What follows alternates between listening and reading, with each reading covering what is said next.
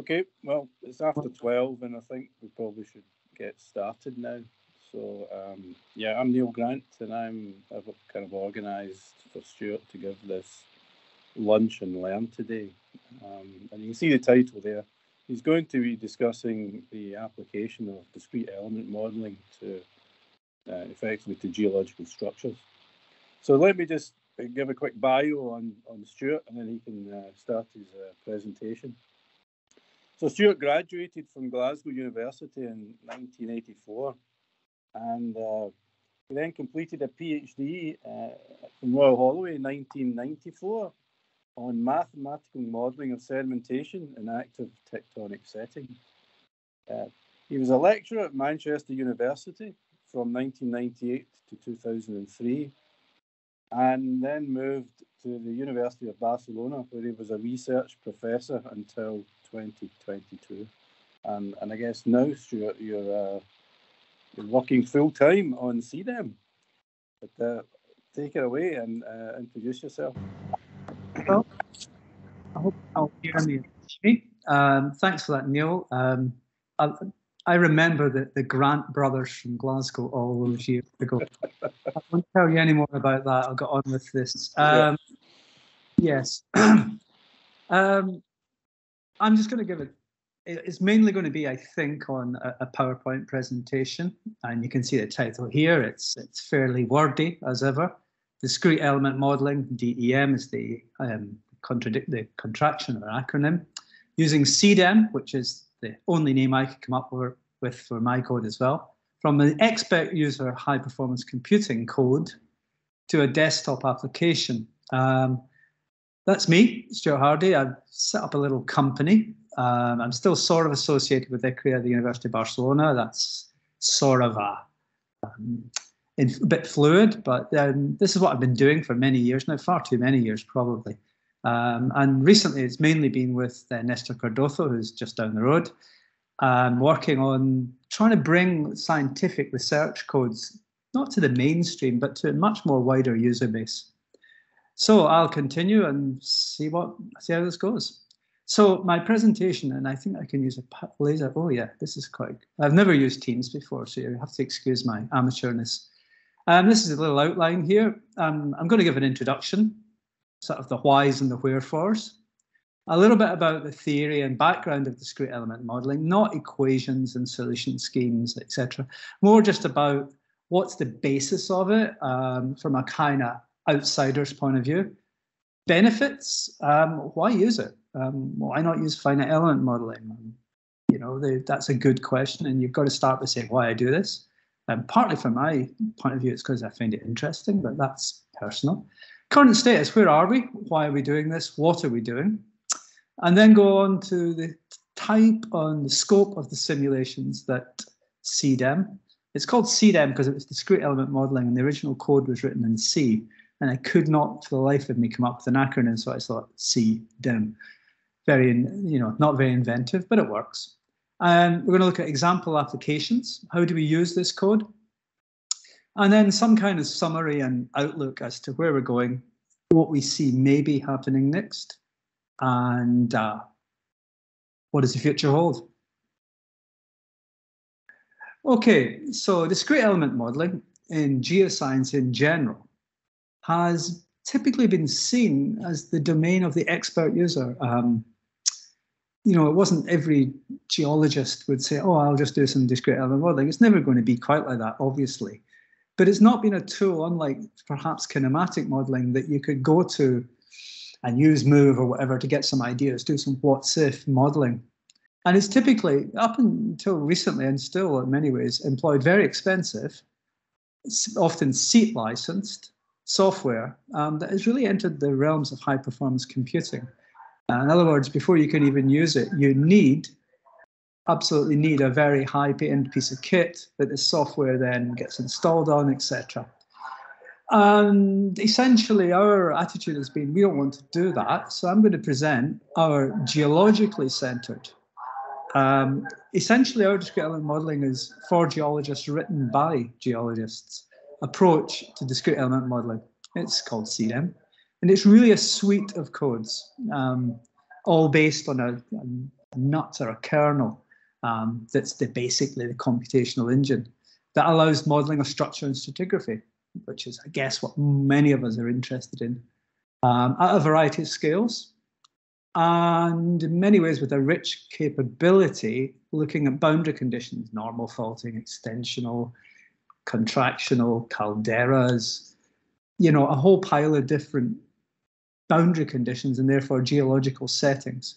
Rheologies, frictional, cohesive, linear, elastic, viscous, be it what you will. And most importantly, post-processing and analysis, it's all very well running a model, it's very elegant, but you've got to basically be able to examine it and perhaps throw it away, interrogate it, data mine, and look at what the maximum you can extract from it, be that stress, strain, displacement.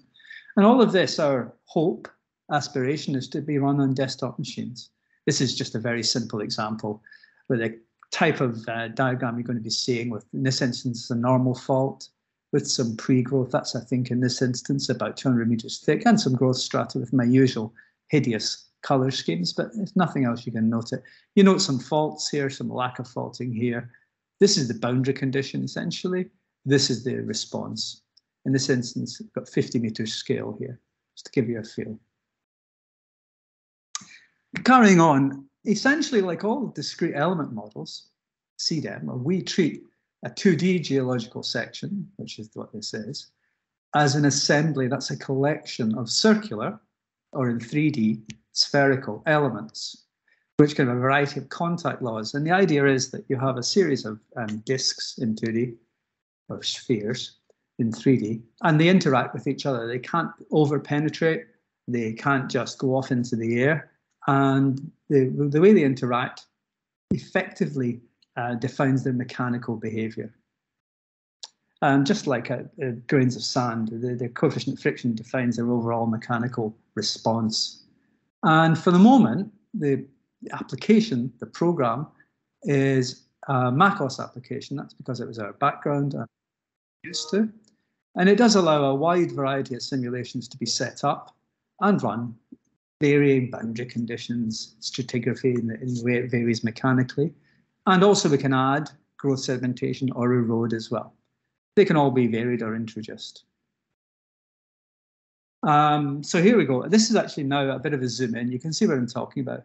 This particular, in this instance, stratigraphic package here is made up of a series of elements or disks. And you can see the radii is variable. And that reduces two things, porosity and also the predilection to form fracture planes along lattice boundaries and effects.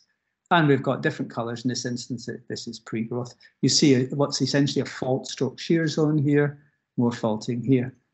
So it's a discontinuum technique, and that means that there's no mesh effectively. Most numerical modeling, certainly finite element, has a mesh, and you're using solution scheme on that mesh. It's really just an assembly of circular elements that interact in a specified way under the influence of boundary displacements. So these elements respond to external imposed boundary displacements under the influence of gravity, obviously. And effectively, Newton's equations of motion are solved to result in a velocity, which means that very small movements of individual elements as a result of basement or boundary conditions reset the model, continue. This results in very small time steps. We have to do a lot of solution for both stability and accuracy. So it's computationally demanding, although this is something that more and more is becoming less of a concern, because desktop machines are now incredibly powerful. The laptop you have probably has at least 4 cores, if not 8, meaning 8 or 16 threads. That's computational ability in many ways is increasing month by month almost.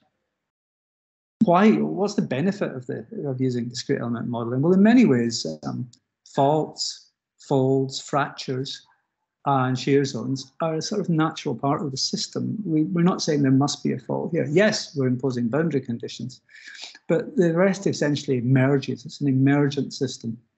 And abrupt, very difficult boundary conditions are very easily handled. There's no problem with meshing as such across this fault here. The lower example here was actually a simulation where the end walls were removed and it was allowed to flow because we had essentially a frictionless lower material and a cohesive upper material.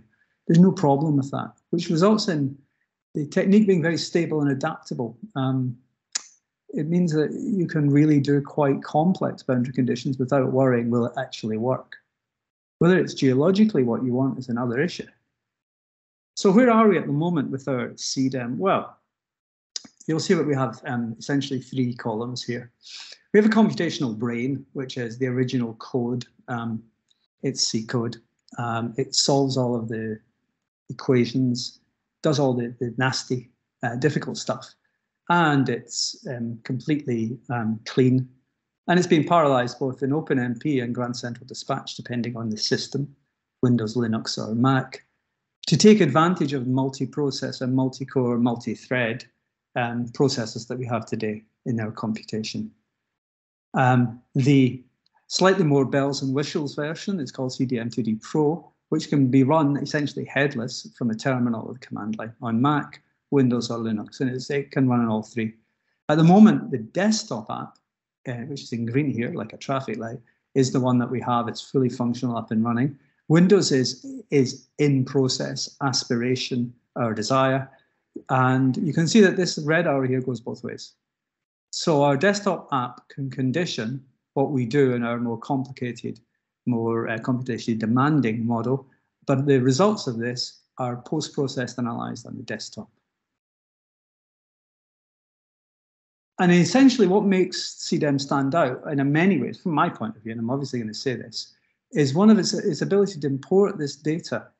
So you have these very high resolution simulations that you can just pull in seamlessly from Linux or Windows or Mac as well. Basically, this can even be done over a network while the simulation is still running. So you can be checking up on a simulation, decide it's not what you want, and stop it without having to wait to the end. But the other issue that we discovered quite early on, and this was very much from Nesta, that we encapsulate the whole of the simulation as one document. This instance is the Mac desktop here. And this document contains both all the results, all the model parameters, and the ability to essentially visualize the model as it progresses, post-process it, data mine it. And we can display all sorts of things like displacement, strain, stress, etc. And ugly mugs time. I'm Stuart Hardy, and Nesta Cardozo is my co-collaborator, conspirator. And we've effectively done this almost as a kind of crazy hobby for a bit. But now we're very pleased with the results. And okay, enough waffle. I'm going to show you an example, which is actually a screen movie, of the typical manner in which CDEM is used. In this instance, on this laptop I'm physically using now, I made a screen movie of it, looking at 2 different simulations, so 2 separate documents in distinct ways. So this is my desktop, and that's CDEM down there sitting on the dock as any other program will or does. And I'm just going to start this movie, and hopefully it will just plan through it. So CDEM opens up, and we've got 2 windows here that are 2 simulations that were previously run. And the first one is essentially a fault scarp collapse simulation that I'll come back to later in this presentation. And I'm looking at it according to a variety of different things. This is essentially total displacement magnitude here. And now I'm taking it back to the start of the model. And the simulation is progressing. This simulation, we have a basement fault, effectively just releasing a footwall with no support. The second example, the second simulation, is of essentially a monocline. It's a blind normal fault at depth above a strong linear elastic material. And here we're looking at incremental shear strain. Here we're looking at this is still running, while this other experiment is in the background. Just we can examine it as we will. And we'll now see, hopefully, this footwall with a lack of support of any growth strata begin to collapse. We're displaying this here according to displacement magnitude. So you see these colors change, obviously, as the material forms a talus slope.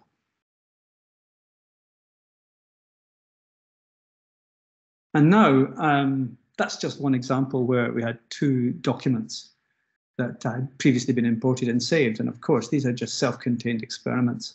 We can also, over a network, pull in data quite dynamically. And I'm going to show that now. Again, CDEM starts. We go to here.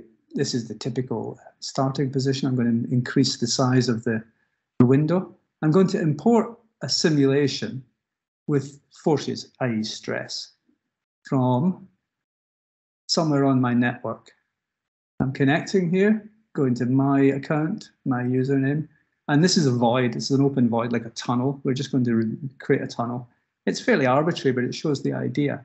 So this is the data being pulled in over the network and displayed.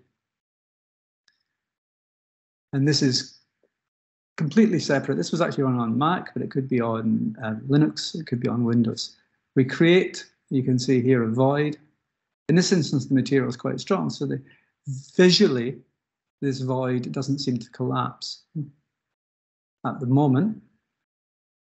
And it just runs. And now we go up and we say, well, actually, I'd like to color this.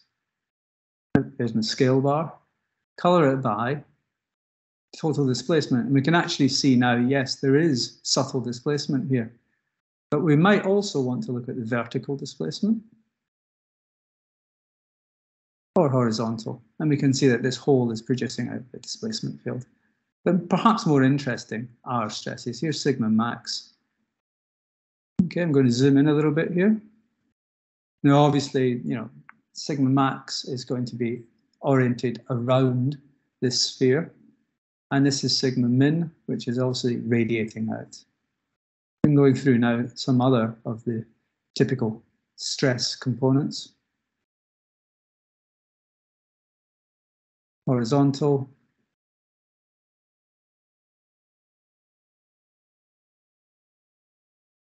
And vertical.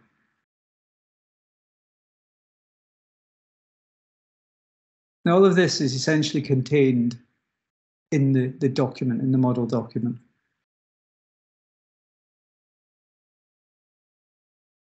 And we can zoom right in to have a look at it in detail.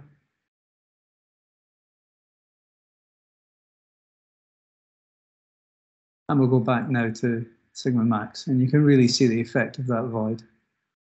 Okay, that's an example of just pulling in some data over the network. So what can CDEM actually do? What are the type of boundary conditions and attributes that we might wish to look at? Well, obviously structure and stratigraphy are our main concern as geoscientists. And both of these can be varied in a time sense. So, you can have tectonics that goes on and then off, pauses or inverts. Stratigraphy, we can add growth strata, that can pause as well, or we can erode. Base level, essentially, it's an accommodation. Where are we adding growth strata? We can fault, fold, fractures, shear zones. These all come out of the system naturally. The scales we're concerned about, for scales, read resolution, I guess. Down to the metric, up to much more decametric, where this gives you greater speed, less resolution. This gives you really good resolution, but things are a little bit slower. The attributes, obviously, we're dealing with elements. That makes it really easy to look at their displacement through time, be that magnitude, horizontal or vertical components, or also the vectors. Again, this can be incremental or total. So we can look at how far something is moved, how is it moving at this stage of deformation. Moving implies deformation, which implies strain. So we can extract, again, incrementally or totally, the maximum shear strain, dilation, extension, shortening, and axis. Stress, as you've just seen, the various components can be extracted with really no great hassle at all. It's very straightforward. The feature set, where this is the bells and whistles version, this is the desktop version. Rheology-wise, linear elastic, frictional cohesive, we can extract stress, uniaxial, biaxial tests, repose from both. Strain and analysis, if you look at this, is actually done on the desktop, because that's where you typically would like to examine your data. High resolution can be on both. Very high resolution for the moment is on essentially the headless version. We can look at viscous materials again. Really detailed stratigraphic control for the moment is here. We can do tilting, differential loads, cavities, tunnels, and boreholes, erosion, growth strata on both, varying time variant, and the thing that I'm bringing in now is deltaic and carbonate sedimentation, rather than just conceptually this is sedimentation, it's stratigraphy. I'm going to start building them in according to some at least reasonable empirical basis. And now, eventually get onto some simulations where we really see it in action, and you'll see the kinds of things that we can not just extract, but examine and look at. I took this from MSc thesis that I was given, and this is from Iceland, and it's in basalts, obviously. And we have a fissure here, we have a breached monocline, whatever terminology you want to use. Look at the width of this fissure, the offset, and we have a dipping surface here. And the question is, can we simulate something? This is actually quite a difficult thing to simulate normally, numerically. You have gaps, you have open gaps, you have fissures. So we're going to simulate here a 200-meter thick basalt above a blind normal fault, which is the scenario that has been suggested here. You're going to use a linear elastic contact law, which produces a material which is a lot stronger in compression shear than in tension, which is the rule for many rocks anyway. And the average element radius, if you look at this here, is 3/4 of a meter. So we're looking at very high resolution here. So again, I'm just going to launch CDEM and look at this experiment, which is a self-contained document. And this will obviously take a certain amount of time to show, but that's because we're looking at it high resolution, both temporally and spatially. So here's the end result. As you can see, that's nice. I'm just changing the scale here. This is a decameter, so that's 50-meter scale there. We've got nearly 46,000 elements. It's about 200 meters thick and about 400 meters initially across. That's it. This is the initial scenario here. And you'll see here that we're beginning to run the model. Displacement's accruing at depth. And obviously, a linear elastic material effectively initially doesn't break. So we have essentially a breaking strain in here. And as you'd imagine, the stretch, especially in this outer surface here, begins to produce, and you can see it here, nascent fissures. You can just see it there and there. And now they begin to grow. Now, what's interesting here, I guess, is that the blind fault is growing upwards. You can see quite clearly offsets here, whilst the fissures are growing downwards. And we have a zone in the middle, which is somewhere between the two. And we can see here, we're going to end up, I think, with around 50 meters of displacement. And the information in this model run is all kept in this summary panel here. So we don't have to look up some scraps of paper or some other file. This details everything that is in this model in terms of elements, physical constants, run times, rheologies, how often you're displaying, etc. This is the final model result here. I'm going to zoom in now. And we're going to look at what this fissure looks like in the end. We can measure things very clearly. That's fairly straightforward. So this distance here is in the order of 120 meters, 130 meters. The fissure itself is around, that says 16 meters wide. We have a slope here that's around 10 degrees or something. We can measure the width, the aperture here, which comes in at around 10 meters, very similar, in the same order of magnitude. And the depth of this fissure, this is a big fissure. I'm not saying it's reality, but this is something that we can very straightforwardly model. Now, that's just geometry. We might actually want to look at the incremental shear strain. That would be over the last 5 meters of displacement on the boundary fault here. And you can see it's quite a wide zone of deformation. But in the grand scheme of things, if we look at the total strain, which is obviously a different scale, we see the fault zone here, together with quite a lot of deformation in the footwall before it effectively gave.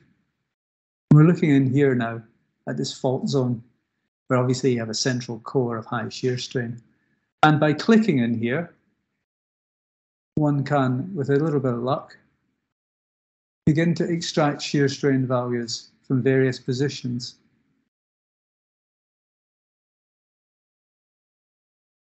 Again, these are all from here. Now, if I go out into the blue here, I'm saying the shear strain is 0.01. The way out in the hanging wall, again, it's very low. Okay, so we can do essentially strain transects here.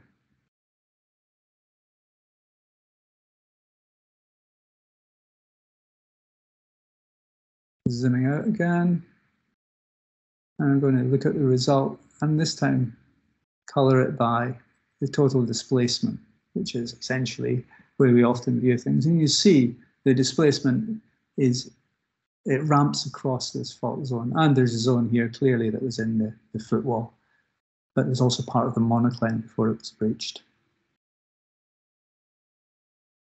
Next example, and some of this is drawn from what I've seen in the literature, the other is from analog models, other things that just interest, is fault scarp collapse. This is from a paper, I think it's quite recently, by Ken McClay and Associates, and it's from the Northwest Shelf in Australia. And it was looking at fault scarp collapse, so I just lifted that. And what we see here is, or is interpreted to be, some hanging wall talus in here. Slide blocks, footwall collapse, but clear onlap onto this after the event, such that there was no support for this footwall when this was happening. Again, quite a difficult boundary condition to handle numerically. And I'm just going to set it up here. I'm going to simulate essentially 100-meter thick cover above a normal fault. This is the end result here. We're going to use more Coulomb frictional cohesive materials, and again, very high resolution. So I'll start this model now. I'm just making it full screen so I can see a bit more.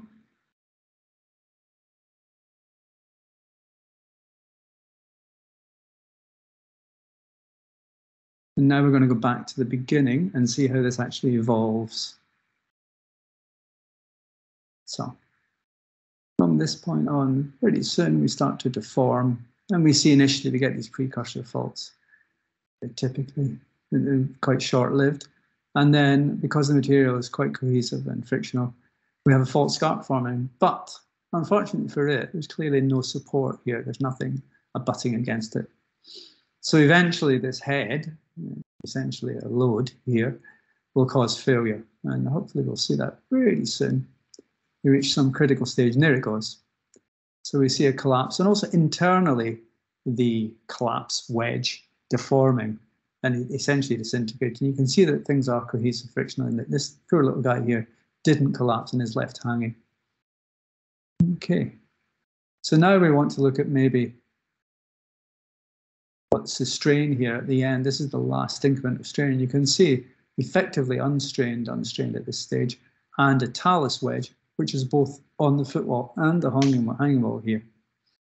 Now we're running the incremental strain, and you can see the very early precursor faults, which slowly but surely just become redundant and not used. And the shear strain coming up, nothing happening in the footwall yet. Still enough of a support for the physical materials. And we're going to reach a point fairly soon where that cannot self-support effectively. And as this wedge, you begin to see attempts at failure here. Now, some of them succeed, some don't. But eventually it's a done deal, and we get these rotational collapses. You can see them dying out. This one becomes the main, and it's translating down. Now, this talus slope, as I said, occurs both on the footwall in this instance and the hanging wall. That's obviously because the basement is incredibly rigid. And now we can display the total displacement, and you can see the difference between the hanging wall, footwall, and the talus wedge, how far it's been displaced.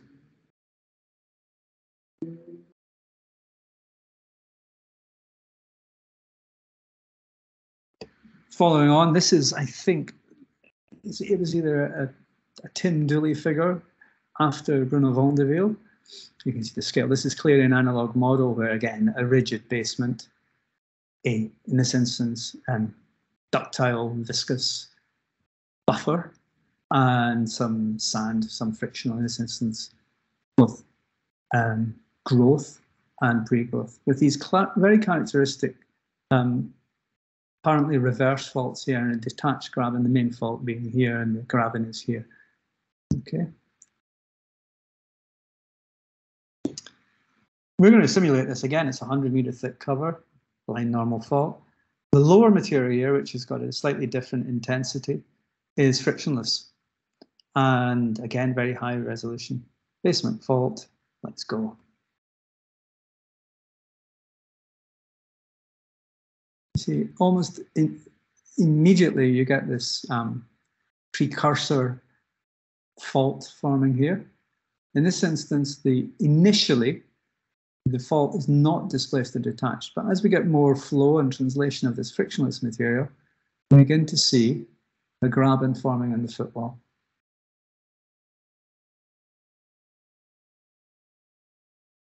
You can see it very clearly now.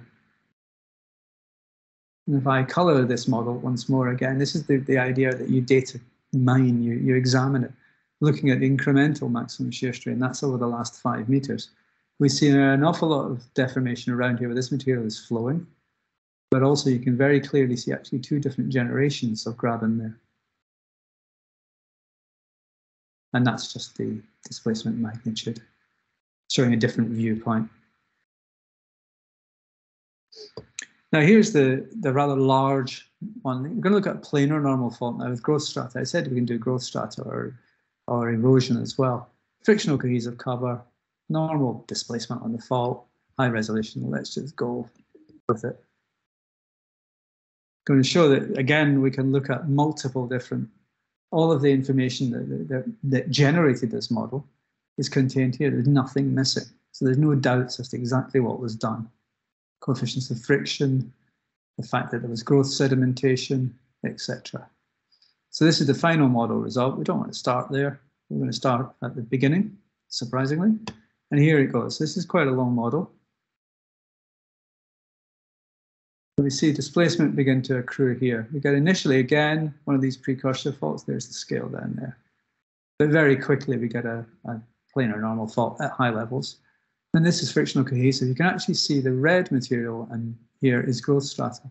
And it's as strong as the pre-growth strata. Hence, you get fault scarps and little gaps, which are essentially open fissures at the Earth's surface.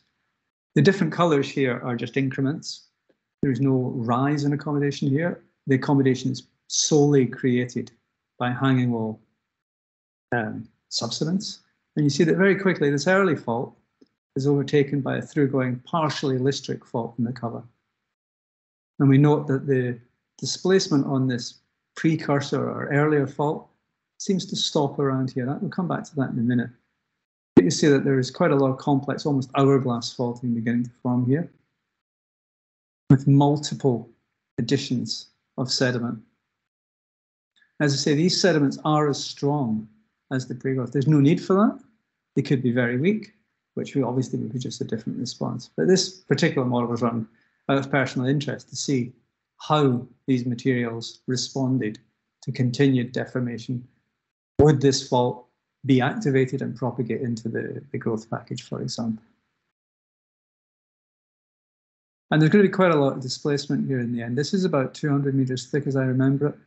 And we're going to effectively have over 100 meters displacement. So this is not a small amount of displacement relative to the section being considered. We're almost getting there now, we're at 85. So obviously, as one adds these growth strata, the number of elements in the computation increases. And this is the other thing, that because it's meshless, there's no issue with adding more nodes to the computation. Obviously, it slows it down a little bit, but these days, as I say, that's not the biggest issue. We can see now there's definitely a hint of faulting here, but we're about to finish. These are not mechanical. This is just purely my color scheme. And we're going to get to about 110 meters, and that's the end of the deformation, displacement. And now we'll say, okay, well, what more can we get from this rather than just geometry? So we might want to color it by total shear strain. It's a very, very good thing to start with.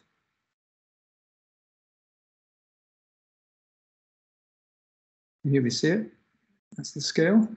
You can see the precursor fault, the main fault, and a whole pile of what look like antithetics. Okay? These reaching up into the growth strata. The earlier fault not, and this is the incremental here. You see that most of the activity is in that part of the growth strata there.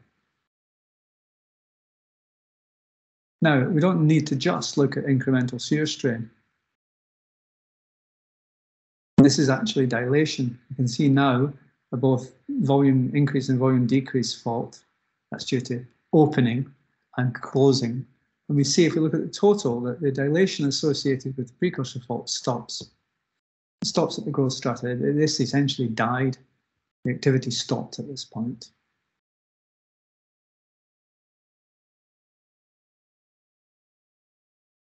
Now, it's back to Ken McClay again. I don't believe that analog modelling is the be-all and end-all, but if you're going to compare a numerical model, you'd like to compare it against something that's known. Boundary conditions are absolutely known, material properties are known. So I'm going to look at non-planar normal faults here with growth strata again, either listric or ramp flat. Again, I make no comment about the applicability of the ramp flat model, but it does produce nice results, and we can compare if we want to. Constant displacement on the fault. Now, in this instance, that means this mylar sheet, which is pulled. Again, at least we know the displacement boundary conditions. Average element radius is increased now, it's nearly 10 meters, because we have around 75,000 elements in this. These are just going to be examples. So this is the starting condition here. I'm defining this fault within CDEM geometrically. So this is just a function here.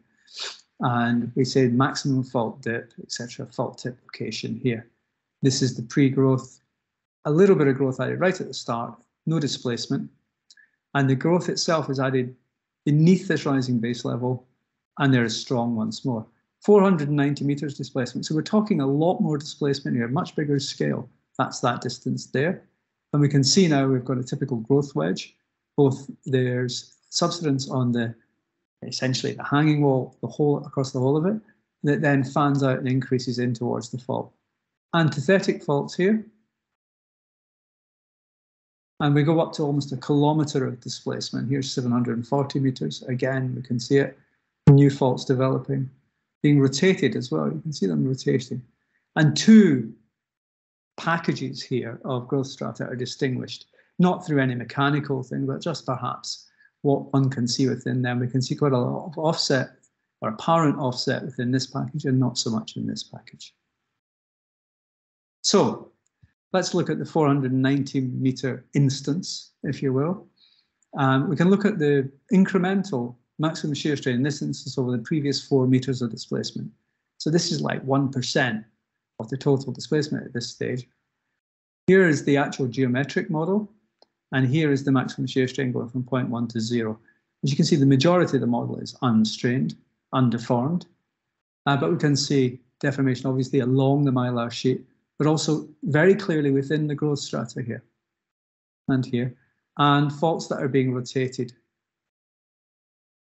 And this is at 900 meters, well, nearly 1,000. Again, faulting what appears to be going up into the cover.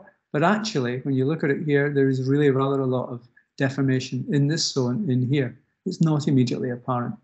And obviously deformation along and adjacent to the fault plane. Ramp flat, again, I make no qualms about saying I don't know if these are like this really. But this is identical boundary conditions. Everything's the same. So the only thing that's changing here is the fault geometry. In this instance, this has been read in from external coordinates. So this could be a digitized fault trace, given the location, lower fault dip, and a flat, a couple of listric segments, and another flat. This is the 0 displacement case. So this is the starting condition. This is after nearly 500 meters here. And we see really rather an interesting set of packages of growth strata, some of which overlap in this direction.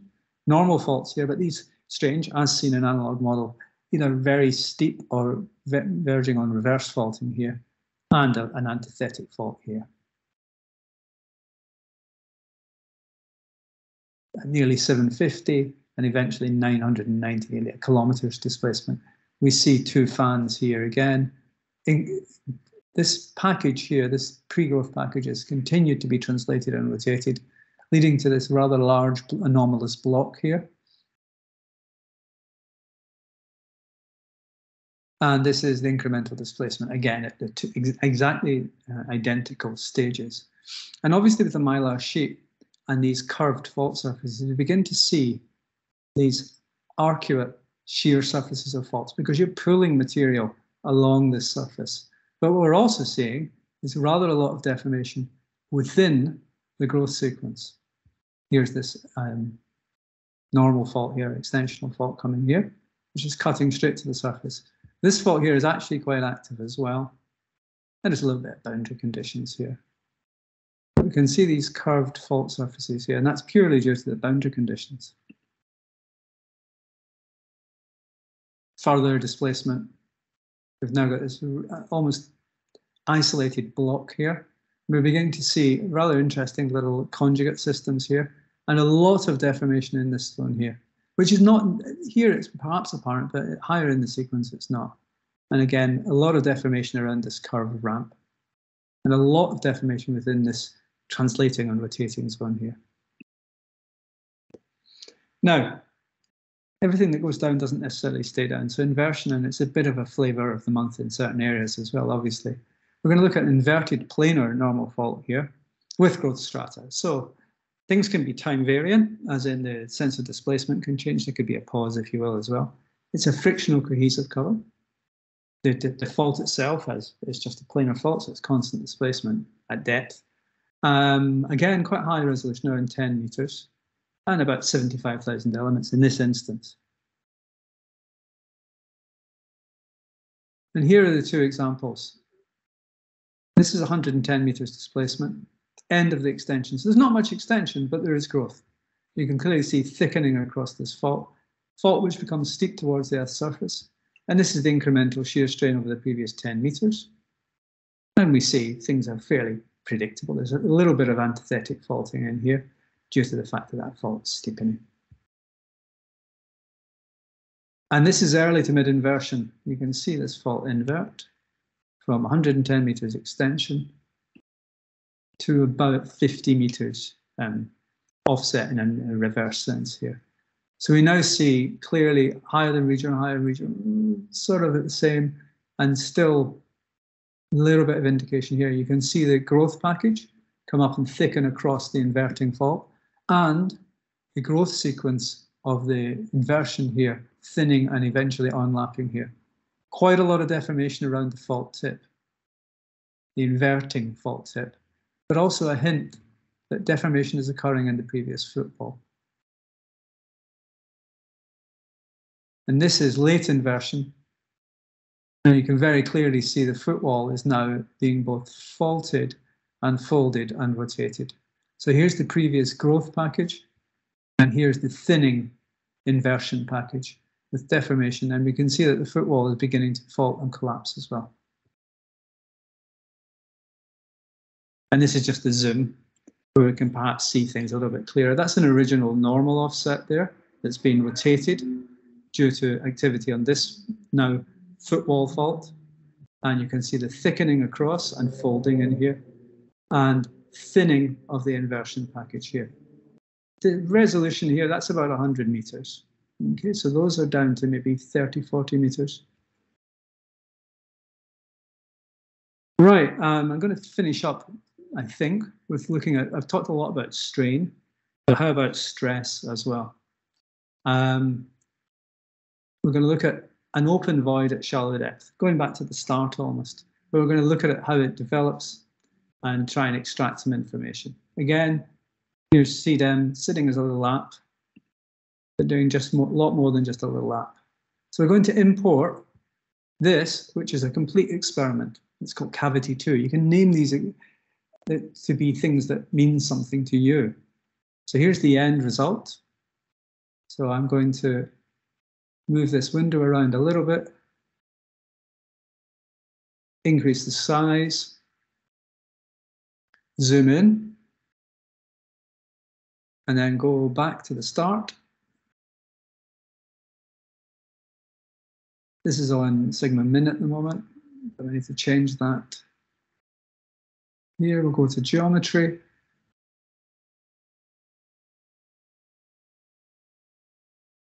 So turn that off, we're back to just simple geometry, and now we run the model. Or look at the viewed results of the model. There's our void, and you can see there's an instantaneous shrinking. It's an elastic material, so it fractures, but only not much. It's very strong, very cohesive. So that's the end of it. We can measure it if we want to. Just to show you, we have a whole series of tools that are built in as well. Look at distances, but probably more importantly, we'd like to look at the various components of stress here. What kind of stress state is this in? So sigma max, as you'd expect, is arching round and enveloping the open void. Sigma min should almost be the counter side of that. We can see a radiating series of, by any other name, fractures. Again.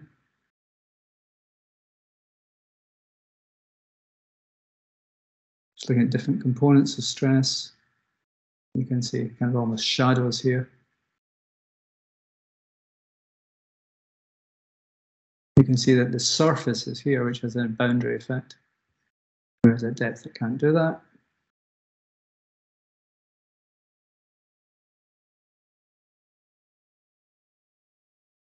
I'll go back to looking at what I think is probably a little bit more. There's your, that's 20 meters down there. And that's the actual, that's the geometry. So a little bit of summary here. Hopefully I've gone through a spectrum of things that we can do. And with CDEM and its big brother, CDEM 2D Pro, you can simulate a wide variety of geological structures under many different boundary conditions. As simulation is encapsulated as an experiment document, you can share this work with others wherever they are, and you can essentially do it, send it as an attachment. And providing they have the program at the other end, it can be opened and they'll know everything that you did. The Pro version, unquote, offers a richer feature set and can be run on your best compute node. So you have some machine that is really quite a serious machine, use it. But the important thing is the results can be imported seamlessly into CDEM to make the best of that interface for examining and data mining over a network, even as the simulation is running.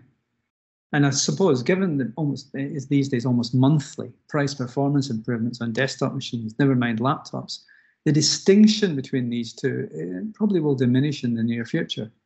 You are reaching HPC levels of performance on desktop and or laptops now. Of course, the HPC definition goes through the roof because they have thousands, of course.